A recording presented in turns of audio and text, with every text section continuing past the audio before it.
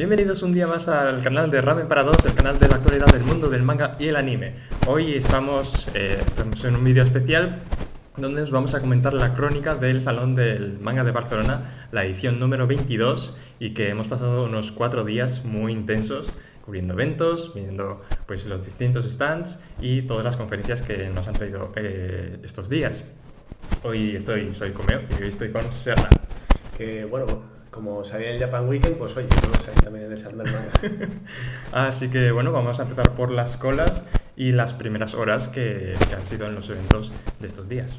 Sí, la verdad que todos los días han estado marcados por las largas colas, sobre todo desde altas horas de la madrugada, porque para conseguir una firma para Junji Ito había que prácticamente madrugar mucho y echar unas auténticas carreras, que en algunos casos, según podemos oír, hubo hasta alguna que otra caída para conseguir firmas de Junji Ito, y es que hasta el ultimísimo día ha habido carreras y por tanto, pues, bueno, supongo que Junji Ito estaría agradecido por la cantidad de gente que quería una firma suya. Sí, porque era por la asistencia y daban 45 firmas cada día, así que la gente estaba como loca.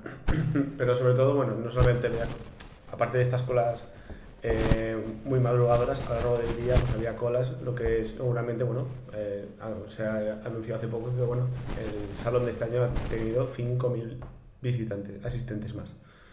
Y es algo que se ve pues en las colas a la entrada, colas que entraron dentro del recinto y que tuvieron que regular el acceso, había colas en todos lados, que si bien es un buen síntoma de la salud del evento, bueno, puede resultar algo molesto para los asistentes. Luego hablaremos de los tentáculos del stand de yoga. Sí. Y nada, pues había mucha gente, de hecho han cerrado las zonas porque había aforo completo, y la gente pues también había muchos cosplays, muchas Harley Quinns, muchos Saitamas, muchos Kanekis también, lo típico, y también muchos cosplays variados que también nos han sorprendido. Sí, sobre todo el que ganó el concurso de cosplay del salón, que iba vestido con un traje de Berserk muy currado, con una espada enorme, que la verdad que muy bien merecido el premio que recibió. Con la ropa del cabello tenemos apuntado hoy. ¿Qué te gusta bien? Luego, bueno, en cuanto a stands, pues como en todos los salones, ¿no? Había stands de todo tipo, ya fueran los propios de las distribuidoras, stands comerciales, stands de fanzines, que también tuvieron su hueco como en todos los años en el salón. Y la verdad que, bueno, pues hizo las delicias de los fans del manga y el anime, de todo tipo, tanto los que iban a por manga, los que iban a por la cultura, eran más amantes de la cultura japonesa, hasta incluso, bueno, de los juegos de cartas, etcétera. Sí, ha habido también un stand en mitad del recinto donde había juguetes para niños y que había cosas del Yokai Watch, de Pokémon, lo de este año, o sea que... Sí, aunque bueno, quizás echarte en falta que hubiera algún peluchillo de Yokai Watch. Me quedé con ganas de conseguir uno, pero bueno, tendré que acudir a papá. Y también hay exposiciones representativas de los temas de este año, que son de Yokai Watch. Hay también, aparte del Yokai Watch, están los Yokais, que ha habido pues un gran plantel de ilustraciones, marcos gigantes, de Pokémon, de comida japonesa, de Belén Ortega, que ha hecho varias series, y pues bueno, también, ¿qué más hay? Sí, y artistas. Y bueno, también en cuanto a lo de los Yokai Watch, yo quería destacar que era muy curiosa la oposición que había entre... estaban justo en paralelo. Por un lado estaba la exposición de Yokai Watch, que los yokais muy... Oye, pues así, con toque infantil, bastante carismáticos, y enfrente están los grabados de madera con los yokais terroríficos. Sí, sí. Yo creo que hoy no voy a dormir. Y la verdad que estaba bastante original. Luego también en la zona más dedicada a la cultura japonesa del salón, del espíritu de Japón, había pues varias exposiciones también, una dedicada a los kimonos, donde se especificaba pues las partes de los kimonos. También había En la parte de arriba pues había una exposición dedicada a Musashi Miyamoto y a las diferentes armas de los personajes que aparecen en el manga de Vagabond, que yo no pude leer los textos porque me hice un spoiler muy gordo. Pero bueno, pero la verdad que quien hubiera leído Vagabond la habría disfrutado como un enano, o quien fuera fan de la obra, pues la verdad que está bastante chula. Y luego también otra que, bueno, a mí me encantó bastante, que era pues la relación entre el manga y la literatura, las adaptaciones que hubo del manga a la literatura y viceversa. También tenía su hueco la novela ligera. La verdad que las exposiciones estaban en general eran bastante buenas. Otra novedad son las comidas, donde han traído food trucks para la zona de la comida. Y pues bueno, ha habido variados, hamburguesas también estilizadas, había uno con nombres de Pokémon. Y que, pues bueno, también aparte de los típicos tenemos los bubble teas, las comidas japonesas, los mochis, etc. Entonces, pues también han puesto un recinto muy grande para comer. Así que Sí, la verdad que prácticamente nadie podía quedar con hambre este año. Había para todos los gustos y la verdad que uno pues podía saciar su hambre tranquilamente si bueno, tuviera algo de paciencia por las colas que mencionamos antes, que también, como no, a la hora de la comida también eran bastante abundantes. Colas y mesas. Siempre faltan mesas. Y además también había comida vegana. Es una curiosidad muy interesante. Bueno, también uno de los platos fuertes del salón son las presentaciones de las editoriales, que trajeron un gran y amplio cargamento de licencias y que muchas de ellas van a salir ya en noviembre y que tendremos prácticamente varios títulos nuevos a lo largo de estos meses y que abarcarán gran parte del primer semestre de 2017.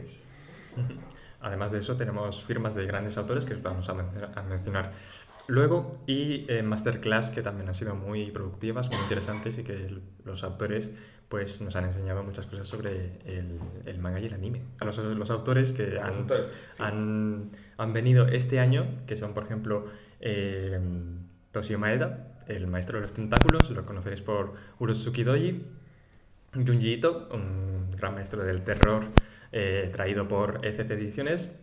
Los autores de Pokémon, que se llaman Hidenori Kusaka y Satoshi Yamamoto, que son muy particulares, son muy activos, si quieren interactuar con la gente. Y luego casi cosplayado como Wally, porque nadie sabía que estaba en el salón, estaba el director de Tokyo Ghoul, que estaba presentando su participación en la línea de cartas Force of the Will, que creo que había hecho los diseños algunas, ¿no? Sí. Y estaba presentándolas y prácticamente nadie sabía que el director de Tokyo Ghoul estaba en el salón y bueno, prácticamente los auténticos fans de la obra se lanzaron a por una firma según lo reconocieron. Sí, de hecho antes de la conferencia de las cartas Force of Will estaba Selecta Vision y Manu dijo que pues estaba el director en la siguiente presentación, así que por eso mismo la gente se enteró y si no hubiera pasado desapercibido. Y ahora vamos al plato fuerte, que son las presentaciones de las editoriales, que no son pocas, que hay un gran listado, así que estad atentos. Y vamos a empezar con Planeta. Sí, vamos a destacar las más importantes porque la verdad que es que ha sido una auténtica vorágine de anuncios y que, bueno, podréis leer en Ramen, pero bueno, nos vamos a destacar las más importantes. Planetas, fiel a su apoyo del Shoujo, va anunciado Otros Ojos, sin embargo te quiero, y también las adaptaciones al manga de las obras de Mamoru Hosoda, que prácticamente captan esa esencia, plasman en la viñeta esa esencia de las películas del aclamado director japonés. Por otro lado, tenemos que por fin los fans de Dragon Ball van a tener Dragon Ball Super en sus manos, y no solo eso, sino que saldrá por un lado la edición en tankobon y por otro lado saldrá en la edición dentro de la línea roja que seguirá la línea de grapas de línea roja que habías lanzado en aquel momento Planeta. Y por otro lado, Planeta anunció nuevos formatos y ediciones como Master Keaton Remaster, una nueva edición de Ghost in the Shell, la esperada Kanzenban de 20th Century Boys y la también esperada reedición de Uzumaki, seguramente ahora aprovechando que Junji Ito está muy, muy en alza. Continuamos con las nuevas licencias de FC, que son Tomino no Jigoku de Maruo, Sonen Yu Jigun de Furuya, y una serie un tanto misteriosa, puesto que la tenía otra editorial, que es Shin-chan. No sé qué tomos va a sacar, pero bueno, vamos a ver qué nos trae ECC con... Que la verdad que contrasta, sí, con propiamente los títulos que acabamos de anunciar de Suehiro Marugo y Usamaru Furuya y Shin-chan ahí, Sí. y que prácticamente pues parece que va un poco parece que va a desentonarnos dentro de los títulos de CC, pero bueno, la verdad que fue una auténtica sorpresa, grata, porque la verdad que Shin-chan, muchos fans lo querían que volviera otra vez al mercado. En cuanto a Norma también trajo unas cuantas licencias, pero sobre todo quizás la más aclamada fue el anuncio de la reedición de Sakura Card Captor, que va a ser la edición 60 aniversario, que se está publicando en Japón, que afirmaron que esperaban que fuera prácticamente idéntica a la japonesa, con todos los extras que viene, a poderse con sus materiales, y que sobre todo va a hacer las delicias de los fans de Clamp. También tenemos la adaptación al manga de Sherlock, la serie protagonizada por Doctor Extraño, tipo Benedict Cumberbatch, y uno de los shonen más populares del momento, como es Black Clover, que es uno de los que suele estar siempre los más altos en el ranking de popularidad de la Weekly Shonen Jump, y que también fue bastante aclamado por los asistentes a la presentación. También tenemos por parte de Ponentmon 51 maneras de proteger a tu novia, de Usamaru Furuya, y Venice, de Jiro Taniguchi, dos obras que son algo antiguas, que pues, bueno, también son un poco variadas y de la línea de Ponentmon. También destacar que bueno, también van a publicar otra obra de Furuya, y que prácticamente ahora es como que podríamos llamar que sería pues el nuevo autor de moda entre las editoriales, debido a que bueno, ya son varias que lo publican, y la verdad que es de agradecer porque es un autor bastante interesante. Sí. Luego destacar en la presentación de Babylon, que estuvieron dando detalles de la nueva obra de Siano Studio, Champrin, que para todos aquellos que les gustó Corazón de Melón, seguramente les encante Champrin, porque más o menos tiene un estilo muy parecido, y además el dibujo que tienen, por lo que hemos visto en la presentación, supera al trabajo que había hecho en Corazón de Melón, y que además también más o menos va a tener una misma estructura narrativa, así basándose en los juegos de citas. Y que la verdad que repito, que para los que les gustaron Corazón de Melón, seguramente Champrin les va a encantar. Y que va a tener un juego también. Y que además también, casualmente, también va a tener un juego muy parecido en temática a Corazón de Melón, así que seguramente ya lo estáis reservando. Sí. Por parte de Ibrea tenemos Adolescente pero no inocente, y Zetsuen no Tempest, también muy aclamada, entre otros hoyos y continuaciones de series como por ejemplo Doubt, la continuación de Doubt, que no me acuerdo por ejemplo qué es, pero es Shout. Así que, pues bueno, vamos apostando por más licencias, a ver también de Shoujo, Yaoi, también a ver qué hay por ahí, así que veremos. Sí, la verdad que el shoujo prácticamente es un género que, aunque estos últimos años ha estado un poco denostado, ahora está volviendo otra vez a estar en alza, y muchas editoriales se están fijando en ella. Tomodomo anunció la licencia de 2 obras, entre ellas destaca el esperadísimo OVE, el spin-off de la misma clase, una obra que prácticamente podemos considerar uno de los pilares de la editorial, uno de los más y que siempre, bueno, las fans del BL y del yaoi, y yo mismo, porque la verdad que me gusta bastante todo lo que tiene con la misma clase, estábamos esperando con ganas que llegara OV, este spin-off, y que bueno, serán historias cortas ambientadas en el mismo contexto de los protagonistas. Y Ran y el mundo gris,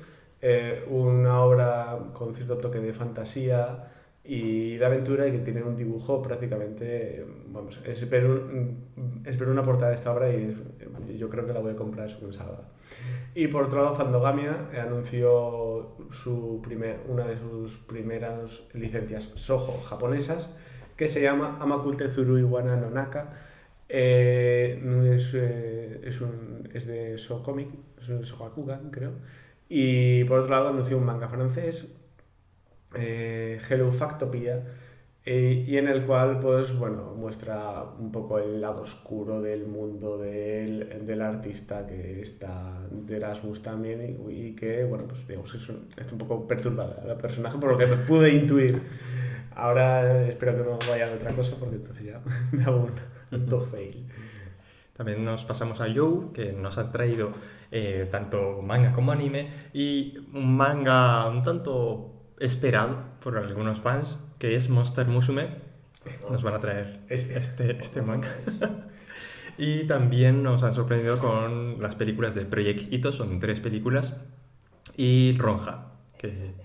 de Ronja, que es de Goro Miyazaki. Sí. O sea, que ya solo con eso ya llama la atención de muchos fans del anime. En cuanto a Selecta tenemos, espera, en inglés, The Place Promised in Our Earthly Days. Y también tenemos el simulcast de Drifters, la nueva serie anime que han licenciado en Japón. Pues van a traerlo en simulcast un poco tarde, porque ya se ha estrenado el anime, pero que tratarán de igualarlo y que pues, emitirlo en simulcast. Sí, destacar que The Place Promised in Our Days es la primera película de Makoto Shinkai. La distribuidora está lanzando todas las películas, todos los trabajos de este exitoso director, y que quizás aprovechando también que tienen Your Name, pues ahora van a recuperar una de sus primeras obras, y bueno, pues todos aquellos fans de Makoto Shinkai pues estarán muy contentos. Sí. Y para concluir, Media 3 también hizo unos cuantos anuncios importantes, y además de una licencia por un lado, confirmó que el live action de Ayamahiro y los live action de Ayamahiro y Terraformars llegarán en formato físico el primer trimestre, y además se estrenarán en cines, como también se han estrenado las películas, la película Ataque a los Titanes, y que al parecer se estrenó pues, con un gran éxito, y debido a esto pues, ahora van a estrenar estas películas, y la verdad que la de Ayamahiro tiene una pinta bestial.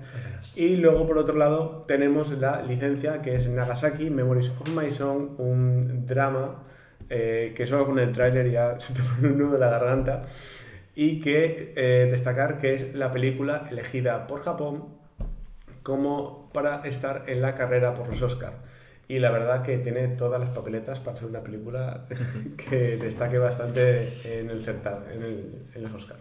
Así que tenemos una lista muy larga de novedades que van a salir durante estos próximos meses. Y concluimos la crónica de este Salón del Manga de Barcelona con nuestras opiniones personales acerca de estos 4 días. Y he de decir que mi opinión personal acabó, pues esta es la primera vez de que participo como prensa, y es totalmente distinto. Es un honor participar como prensa y ver el otro lado del mundillo. Y que, pues bueno, he visto pues bueno, lo que se va cociendo por ahí, las entrevistas, las conferencias, todo lo que presenta, todo lo que hay. No sé, es todo muy distinto porque no puedes mirar los stands, pero sí que pues, no tienes un tiempo para ver tus compras y poco a poco pues conocer a gente. Y pues bueno, también tenemos un concurso donde sorteamos estas camisetas de Ramen para 2. Que nos teníais... Esto es de otro año. Que nos teníais que encontrar y haceros una foto con un hashtag en el Twitter, y que espero que lo hayáis disfrutado, los que nos hayáis encontrado. Y nada, pues otro año más. Yo voy más o menos cada 2 años, no sé por qué, pero que muy bien. He tenido varias firmas de los autores, como el de Toshio Maeda, el de los autores de el director y el productor de One Piece, que han estado muy amables, muy contentos, y pues no sé, que se alegran de venir a Barcelona, así que todo muy bien. Yo encima con la convivencia de Ramen, que estamos aquí muy amigos. Por mi parte es el 4º año que vengo al Salón del Manga de Barcelona, y bueno, al contrario que en el Japan Week, en que no tenía con qué compararlo, este año pues bueno, tengo un pequeño bagaje y puedo compararlo. Sin embargo, el Salón del Manga de Barcelona siempre es un evento que me deja buen sabor de boca.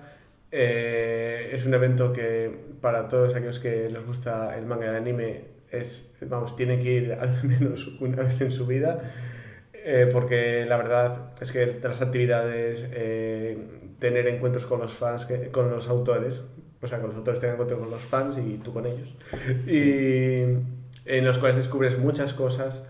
Sobre todo encontrarse con los autores, porque luego ves a Junji Ito y ves obras como Gio y tal, y dices tú, ¿quién ha escrito esto? Y luego ves que es una persona bastante entrañable. Y la verdad que es que no te imaginas que dibuje ese tipo de cosas. Luego los autores de Pokémon también muy animados, muy alegres. Sí, Toshi Umeda, que sale de donde firma para hacerse la foto, te envía una tarjeta para que te hagas amigo suyo de Facebook. Sí, Muy... sí, la verdad que Toshi Umeda me ha impresionado bastante porque luego, vale, que tiene ese tipo de obras que dices tú, Sí. A ver cómo voy a leer yo esto, Sí. pero luego la verdad que es una persona bastante encantadora y sus ilustraciones, si habéis tenido la oportunidad de pasar por su stand, habréis quedado alucinando de la verdad que de la calidad de sus trabajos. Y luego, bueno, presentaciones, en la zona de fanzines que yo siempre recomiendo pasar porque es... estos son los primeros pasos que intentan dar algunos autores en el mundillo que ya son unos auténticos veteranos y que siempre es importante pues apoyar sus trabajos. Las exposiciones también, ninguna queja. Quizás ya a título personal, lo de ECC, pues bueno, a ver cómo plantea lo de las firmas en próximas ediciones, porque bueno, igual ha habido ciertas quejas de cómo se han realizado este año. Igual en otros años cambios seguirán. Yo personalmente pues, hay otros sistemas que igual son más apropiados para este tipo de actividades, como por ejemplo puede ser el sorteo de norma, que bien, no puede satisfacer a todo el mundo, pero más o menos es un método que te evita tener que ir corriendo y prácticamente... Mira que iba con expectativas bajas porque más o menos los autores, Junji Ito lo seguía, le había leído varias obras suyas, me gusta, pero no había un autor que dijera yo, hostia, voy a ir al salón por este autor. Pero es que el salón del manga es que no solamente los autores, es un conjunto de todo que hace que sea una experiencia perfecta para el fan del manga y el anime, ya sea como visitante o como dijo Komeo, como de prensa, ya haciendo entrevistas y demás. La verdad es que es un evento increíble y que siempre, lo dicho, te deja muy satisfecho y te da pena cuando tienes que marcharte y volver a tu casa. Al mundo real. Al mundo real y sobre todo lloras cuando tienes que meter todo en la maleta para coger un avión. Sí. Y bueno, si no, me iré en patera. Y nada más. Hasta aquí las conclusiones, nuestra crónica, nuestras opiniones sobre este evento del 22º Salón del Manga de Barcelona. Como siempre, dejadnos en los comentarios si habéis asistido vosotros al salón, qué os ha parecido, si os ha gustado, no os ha gustado, qué firmas también habéis conseguido, si habéis podido conseguir también la de Junji Ito ahí en las carreras mañaneras. Y nada, como siempre, muchas gracias por estar ahí. Intentaremos pues, subir más vídeos, intentaremos pues, a ver qué podemos hacer en el canal. Y pues eso, estamos muy agradecidos de todo esto, del evento, del salón, de que también nos vengáis a hablarnos, a hacernos las fotos, a mí también sobre todo, que ha habido muchas fotos y tal, y no sé, a mí me ha sorprendido. Así que... La verdad que era bastante gracioso, no sé, ibas a Twitter después del salón en plan de, a ver qué ha pasado, y la verdad que es que todo el mundo hacía una foto, había fotos de Komeo en todo mi timeline de Twitter. Sí. Más que en Operación Triunfo, salía de Komeo en todos lados. Sí. Y además hemos cubierto las conferencias. Espero que los que no hayáis podido los que no hayáis podido venir lo hayáis disfrutado con los periscopes, con los tweets que estamos lanzando con cada evento. Así que pues nada, un año más. Volveremos el año que viene a ver qué equipo traemos. Y nada, como siempre, darle like al vídeo y suscribiros al canal para no perderos nada. Así que nada, gracias, chao. Gracias, público.